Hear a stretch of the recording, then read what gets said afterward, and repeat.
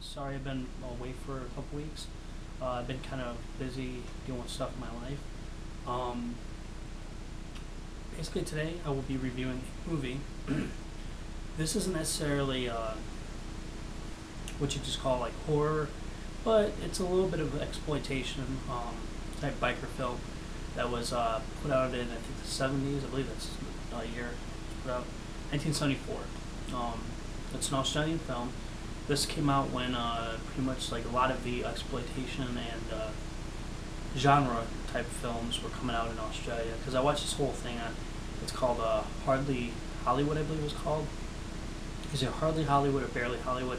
It was basically about talking about how the Australian cinema came to be, and like the different phases it went through and whatnot, all the way from the beginning all the way up until pretty much current times. I think it goes up to what's the one movie? Wolf Creek. They talk about Wolf Creek on that. But anyways, the movie is called Stone. This is a motorcycle flick. Basically, what happens is the movie starts out where it's like this environmental rally. This guy's speaking and all that kind of stuff. And the bikers, this gang of bikers show up, and I don't know if they're trying to heckle a guy. It's kind of odd of how what they're doing. I'm not very sure if why they're there, but they're there nonetheless. Whether they're for the guy, whatever he's saying. Well, one of them is actually tripping. He's like tripping. I don't know if on acid, mushrooms, whatever. And he kind of walks away from the pack. He goes up on this building for whatever reason. He's up on like this one top part of this building. Like he's up on this ledge. Well, below him, he doesn't realize that there's this guy with a sniper rifle. He's pretty much gonna try to assassinate the guy who's speaking at this environmental thing. And of course, then he notices what's going on. He pretty much hears shooting. He just starts running. He gets away as fast as he can because actually the guy wanted to try to kill him. And then next thing you know it, not too long after that, I think it was 3 of their guys that get killed off. And like one gets, this guy puts like this really tight wire going across the road. He tightens up really tightly, and the guy comes down the street, doesn't see it, and it decapitates him. The other guy gets ran off the road by a car and goes flying off on his motorcycle off into like it looks like the ocean. And I'm trying to remember the other guy. Then there's one guy that blows up because they put like plastic explosives on his in his motorcycle and like on his one part that they took off, put it under there and put it over it so he couldn't see it. And he explodes. He's dead. I thought there was at least one more person. I'm not very sure. I can't quite remember fully because I've watched this just recently, but I've watched other things too, so it's kind of like a jumble right now.